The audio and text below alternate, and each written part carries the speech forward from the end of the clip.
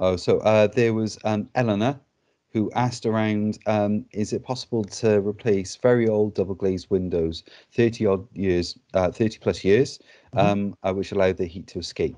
Can that be replaced under this scheme? They can, yeah. And but as I say, back to my earlier comment about the whole house assessment. Uh, if there are other things that we think are possibly better value for money for you, our assessment will identify those. So we don't jump straight to double glazing.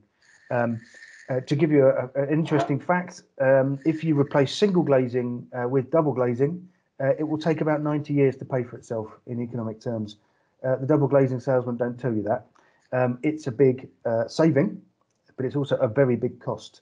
So if you compare the cost with the saving, it's in simple economic payback terms, it's about a 90-year payback. If you've got double glazing, do you think that payback's going to get longer or shorter? It's going to get longer, I'm afraid. So your economic payback of double glazing, if replaced with double glazing, is probably about 250 years.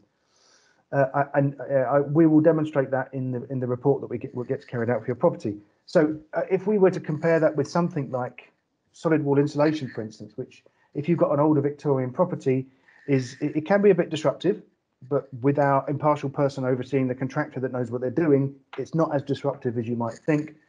Um, the insulation, even though it feels a pain in the bum, actually will pay back a lot quicker than replacing old double glazing with new double glazing.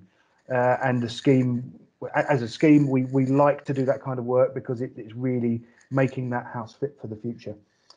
But if you've got old double glazing that's frankly falling out, you'd like to keep the burglars out, and then that's quite a priority for you, right? So that's the discussion you can have with the retrofit coordinator.